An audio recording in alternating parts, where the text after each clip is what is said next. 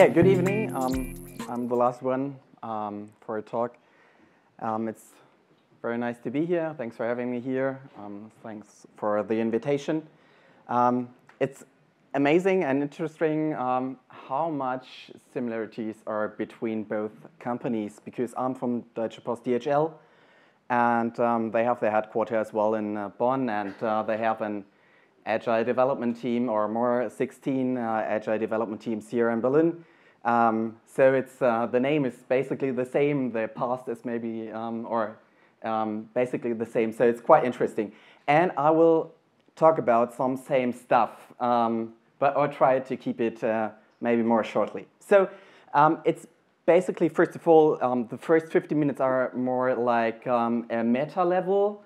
And the last 15 minutes or 10 minutes are more about on a concrete way, like Ole told you.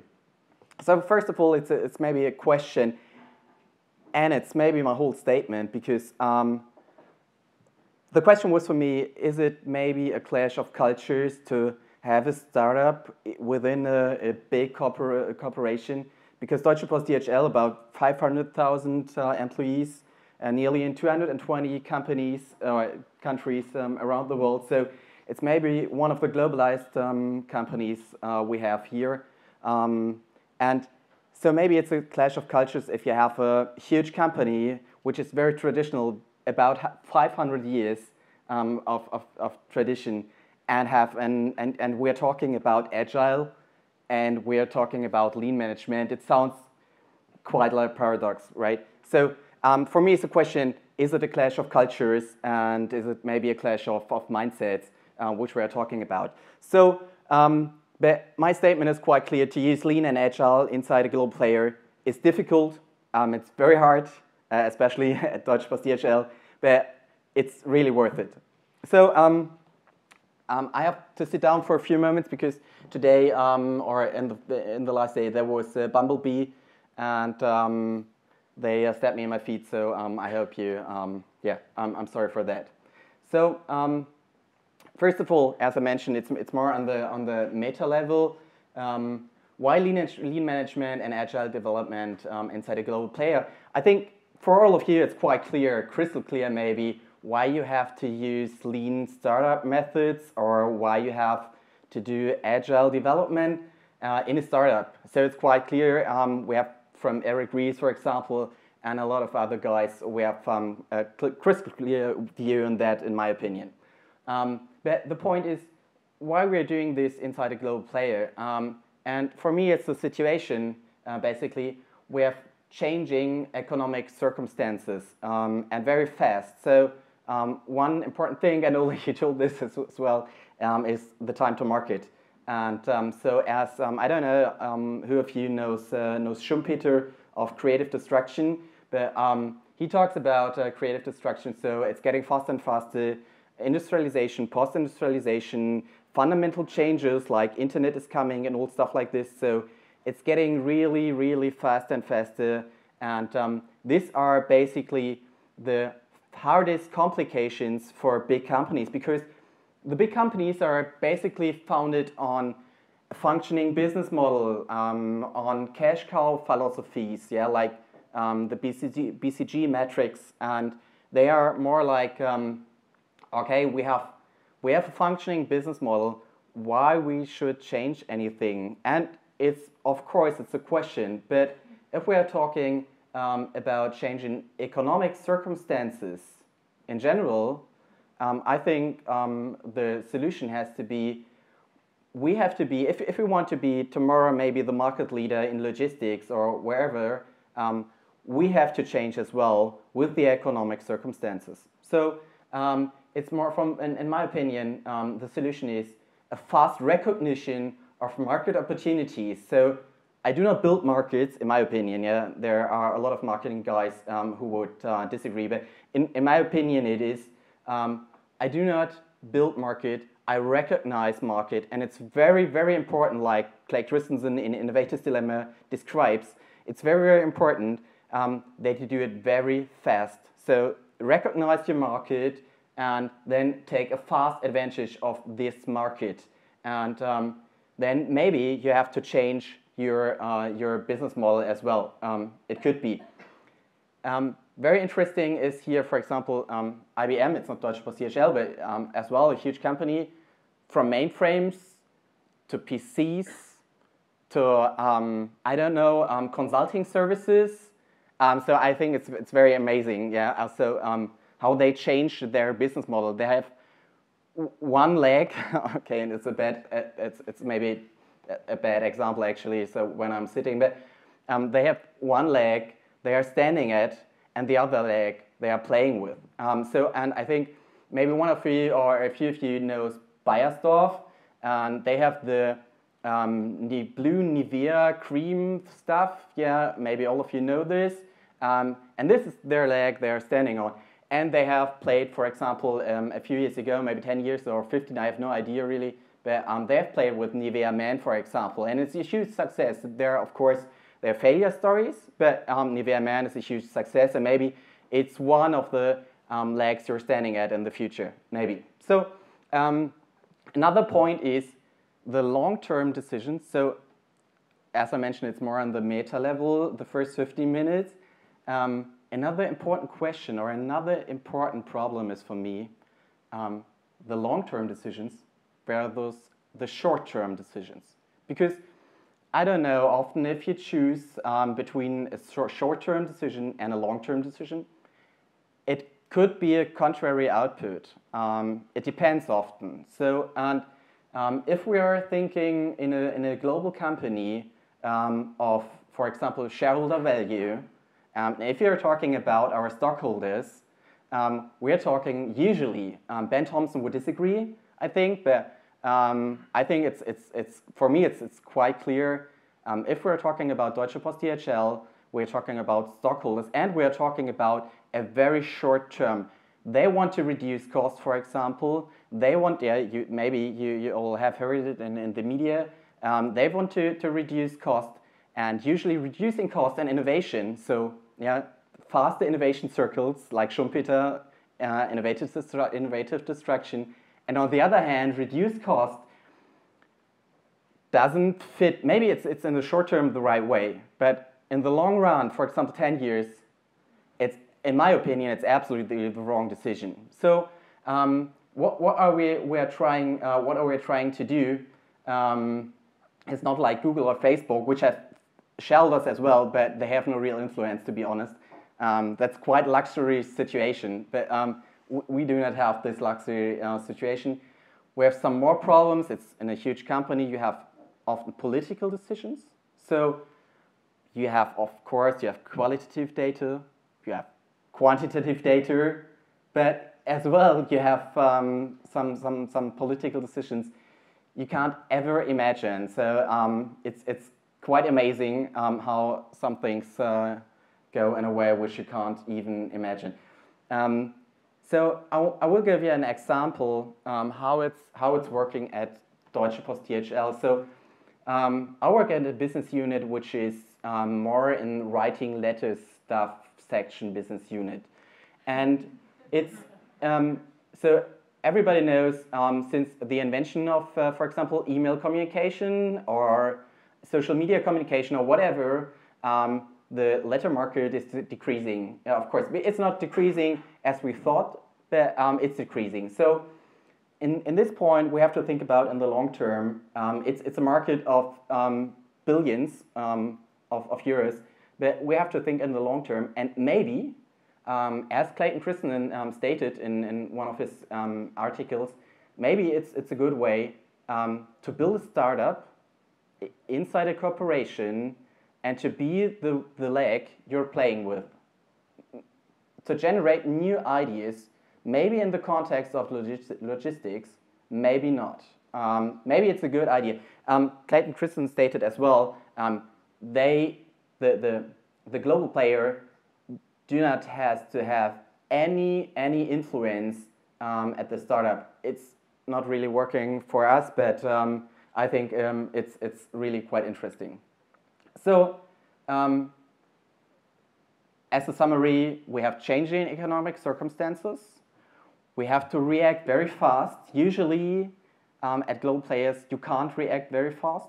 Yeah, you are a big fish. You are a big oil tanker, whatever. Yeah, what similarities and metaphors we're using, but it's quite often the same problem. You can't have a good time to market. So at Deutsche Post DHL, we are facing these complications, and the question is, what are possible solutions to this messy situation? And yeah, so a short time, I mentioned a few keywords for Deutsche Post DHL, but I really want to understand how huge this company is. And one important thing is this company is built on logistics, is built on a stuff like on time, on quality, on budget. And if you think of these three terms, I don't know if anybody of you thinks about agile development. I don't think so. I hope so, not, because maybe it's quite contrary. Of course, it's interesting, but I think or my first impression was it's quite contrary. It's maybe the opposite of lean and agile. So this is about Deutsche Post DHL, 220 companies, billions of dollars EBIT, and as well 220 countries in the world. So stuff like this. So taking fast advantage of market opportunities at DPDHL. As I mentioned before, or not really, the goal is to recognize a market really fast and then to bring new products into this market very fast. And the point is, we tried different solutions. For example, we tried outsourcing. Okay, it worked sometimes, sometimes not, it depends. Sometimes we outsource development, sometimes product management, sometimes ideas, whatever, UX, QA, yeah, you name it. The same we tried in-house, in-house agile, in-house lean, in-house waterfall. We tried as well, and I have two different more approaches. The first of all is, for example, what Google is, especially Google is very, very good at. They are very good at venture capital. So they invest in a lot of startups, and they have insights about the startups, about the philosophies, about the purpose, why they are building these fucking products. They have really amazing insights, and they can decide whatever they want. They can decide, is it maybe an advantage for us with our negotiation skills, with our marketing, with our brand, whatever.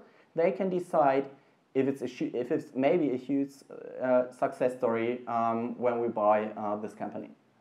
And the last one is, yeah, to build a startup inside a company, and that's what we are talking about. And so what we did at Deutsche Post DHL, we did all this stuff. Yeah, we did all this stuff. Some worked out, something not. But today we're talking about a startup inside a global company, and an example is here the so-called e-post development company, which has about 150, 170 employees, and they have about 16 or 18 agile teams. I think I mentioned before, and so they were founded about 3 years ago. They have agile development methods, so it's all about agile. The point is more like, I think for me it's maybe not how I describe this company. You can all imagine we have continuous deployment.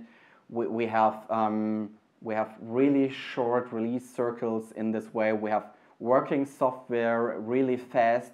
So all IT agile stuff is in there. We tried a lot, and I think we're quite good at it. But the point is, the other rest of the company is not really agile, and it's basically in hierarchies thinking, and it's basically so-called waterfall. So we started as well with waterfall in Berlin, then Scrum fall, so maybe a combination between these both aspects, And afterwards, like usually process methods like Kanban and Scrum, and you name it. So what are the lessons I learned about? Is it possible to have a startup within a corporation? And what is important? Only in my opinion, there are a few who would disagree, but in my opinion, it's especially important two things. You have to have the same mindset inside the company, inside the whole company. It's not really possible, or it's possible, but it's really, really hard when you have different mindsets and different cultures. It's really, really hard. If you have the same mindset, for example, an agile mindset, so you do your product evaluation process, as Ole described for us, very nice. And so if you do your process, but you do not have a problem solution fit, for example, or you have no problem at all, so you have a crazy as hell solution, but you have no problem, you never have any successful product. So when there is I don't know, a B2 level management decision like, okay, Thorsten, your boss from your boss from your boss told you to do this product because my mom likes it.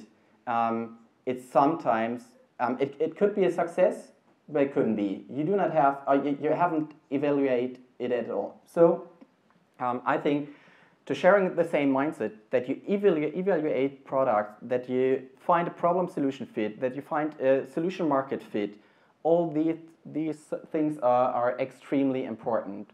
And I think, or in my mind, it was very helpful to argue in Berlin to the headquarters with quantitative and qualitative data. So you can argue with data a lot more better than, but Eric Ries told me, or you mean something like yeah, Ben Thompson is quite interesting, and Clayton Christensen and Y Combinator founded all the startups in the Valley. It doesn't matter. It usually doesn't matter. So the next point is use lean and agile methods, quite for sure, and focusing on creating a product customers love. It sounds, I know at a lot of meetups, a lot of guys talk about how you create products customers love. I think Kevin Hale from Wufu is maybe one of the best examples. Stanford lessons. I don't know if everyone knows one from the Stanford lessons.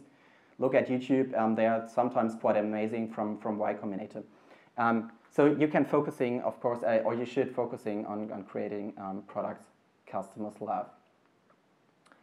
And maybe it looks a little bit familiar to the one that Ole showed us, because it's of course it's our own build, measure, learn circle. So it's maybe sometimes it's a little bit the same I would talk about.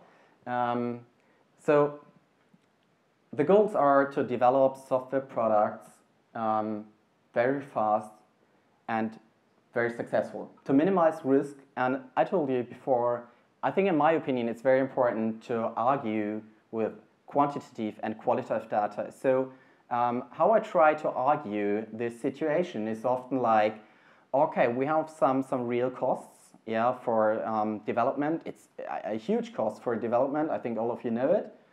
It's main cost we have usually. So it's so important to have a good evaluation before, because usually product managers, UX are a lot more cheaper. So you have real costs, and you have as well opportunity costs. And if you do not evaluate, it's quite difficult for me, your product, your idea, you usually have a lot of cost, real and opportunity. So to minimize your risks in real and opportunity cost, you have to do some evaluation.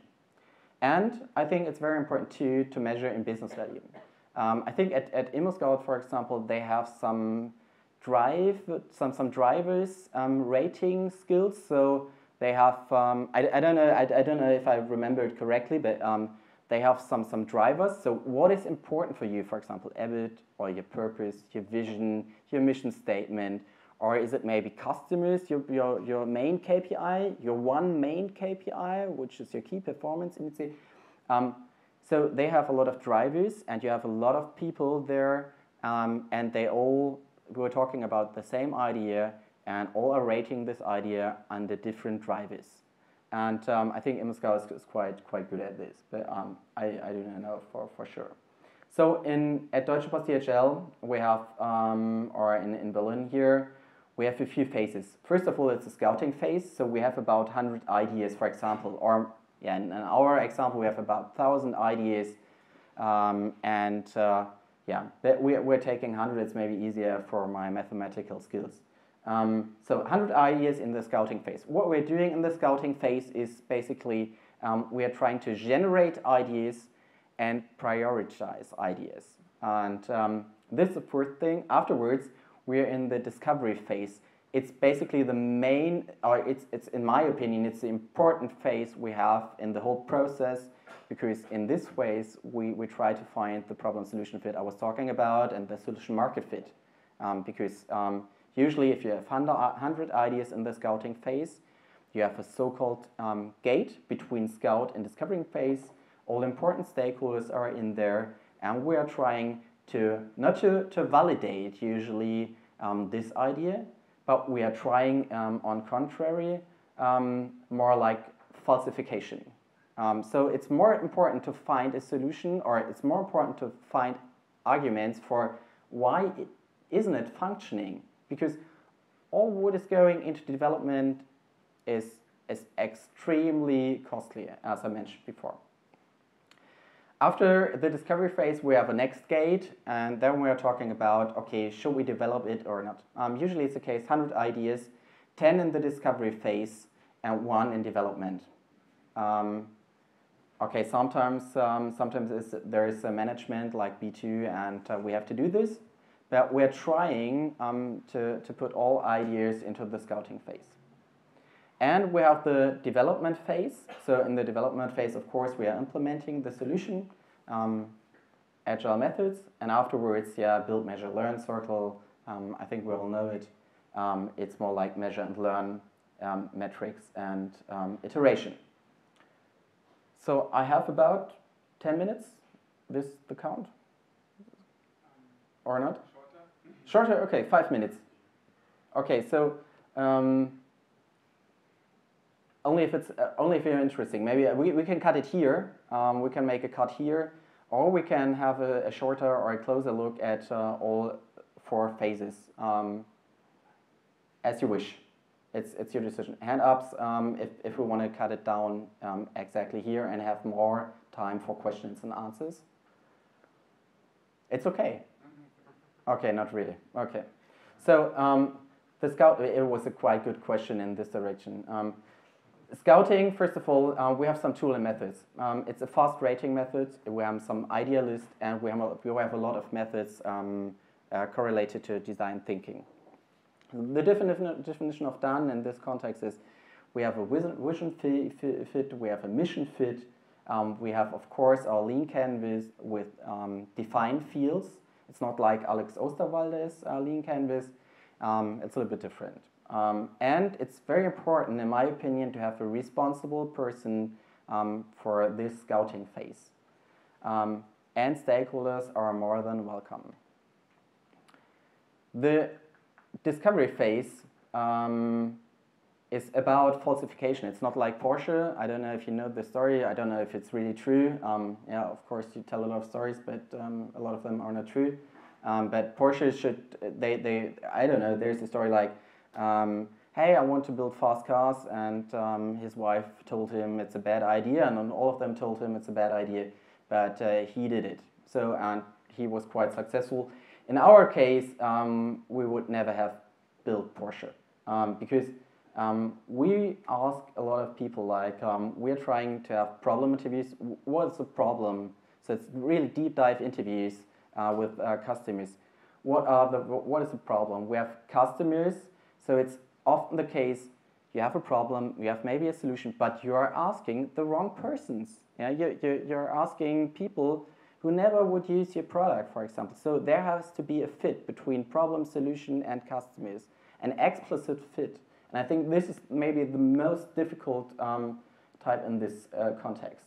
And we have solution workshops as well. So the definition of done is you have to find a problem, a real problem. You have to find a solution. You have to find your customers. And you have your KPI defined. You have a lean can with defined fields. You have to vote at the gate, as I mentioned before. And then it's going to the next phase. Development, I think it's quite clear. We have a product workshop. Usually it's important for our product owners to have story mapping. I don't know if anybody knows story mapping. It's a really interesting method. I think it's for the product owner a huge help. If you do not know it, Google it, ask me, feel free.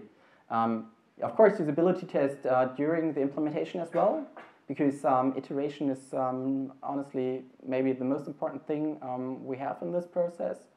And we're deciding, as well as Ole, we're deciding, is it a really fast product we can build? So maybe it's a white label solution, or is it maybe important to connect it with the brand? And then there are more security restrictions, more data security restrictions, and all stuff like this. Definition of done are, of course, epics, user stories, customer journeys, and so on. Stakeholders are informed. In a global company, it's quite important. Thinking about marketing campaigns as well. And, of course, release your product. Yeah. And the last one, measure and learn. It's basically, there are 2 points, qualitative data and quantitative data. I think both are very important. And you should use both, in my opinion, every time, as often you can do it. And this is for startups as well, for middle management companies, or for huge companies. We use web tracking, of course. Omniture, it's not really a good choice sometimes. And from the log files, Splunk and Grafana. And qualitative data, we have friendly user tests, as Ole mentioned as well. So you're talking with your colleagues or whatever. They are not the right customers, but maybe they have an idea if it's really a solution which is working, or it's only a crazy insight inside your head. So beta users feedback, it's really amazing what your users give you for feedback, and customer service feedback, user tests, and all stuff like this. So what is the definition of done? Metrics are measured, and the most important point, you're really dealing with them, because often they are measured. There are some vanity metrics, like, okay, it sounds very nice, I have 1 million downloads, but no one is using the product. Yeah, it sounds really cool, but it doesn't really matter. So KPIs measured and aware of. In my opinion, you have to have only one KPI, but it depends, and you're aware of. And you have to have, you should have a decision like stop development. If it's maybe the wrong way, you should do it every time. Sunk costs are what you should be afraid of in optimal circumstances. Extend maybe development, because it's a product, you have a really good growth. Change development maybe, or leave it at the way it is maybe. Okay, and basically that's it. Thank you very much.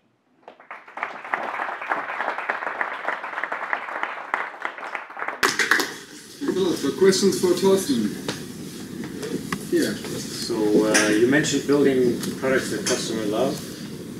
What are the top 3 products that you've basically brought to that stage so far? Like which ones have been best accepted in the market? Can you repeat the question? Yeah, I can repeat the question. Is there any product I have brought to market at Deutsche Post DHL which customers love? No, not really. What are the top 3 products of Deutsche Post DHL that you've brought to market in that fashion? Okay, in general, or what the users really love? The ones that you found to be accepted well in the market, yes. So the ones that customers love. Honestly, really love?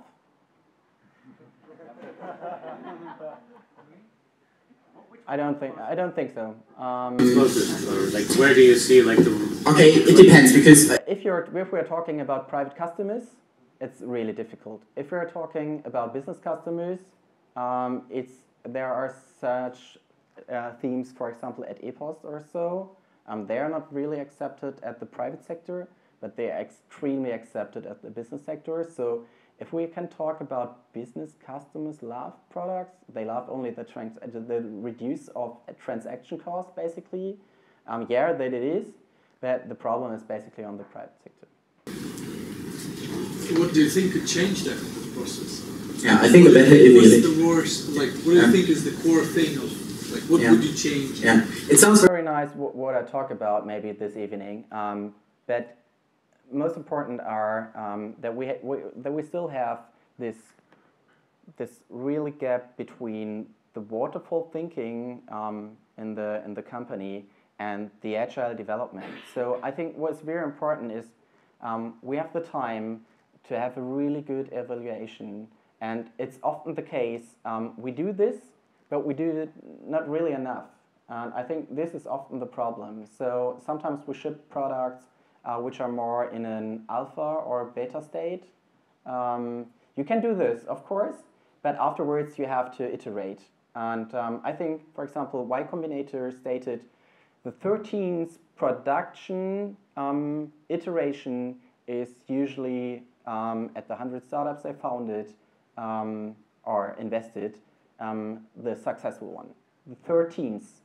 And I don't know, at Deutsche Post DHL we are not nearly at 13th iteration. So we have to improve, but I think one word, because it's not so bad as it sounds, I think very important is at Deutsche Post DHL we have this kind of agile process, of lean management process, and it gets from month to month more accepted, and it's really amazing how we are influence the company.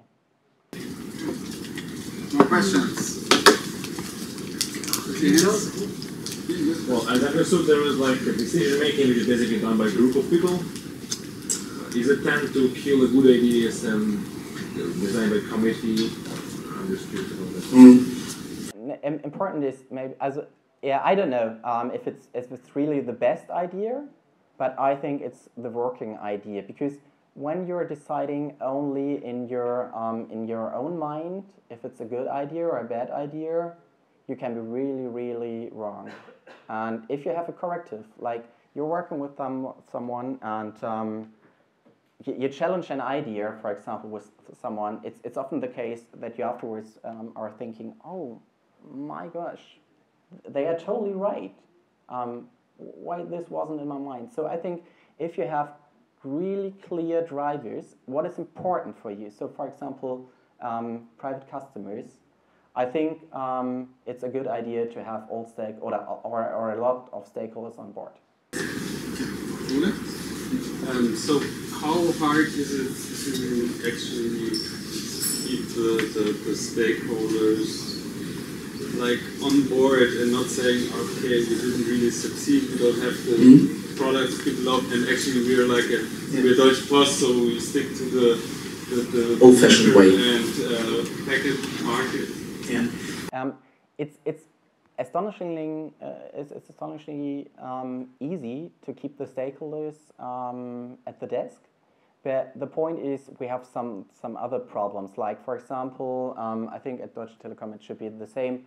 We have some planned marketing campaigns. So you have to build sometimes software on time, on quality, and this with agile methods, it's really, really hard sometimes. Of course it is. So I think this is more the important problem than to keep the stakeholders on the desk. How long do these phases take? Yeah, that's a problem as well. That's really a problem as well. A good question. How long does these phases take? It depends.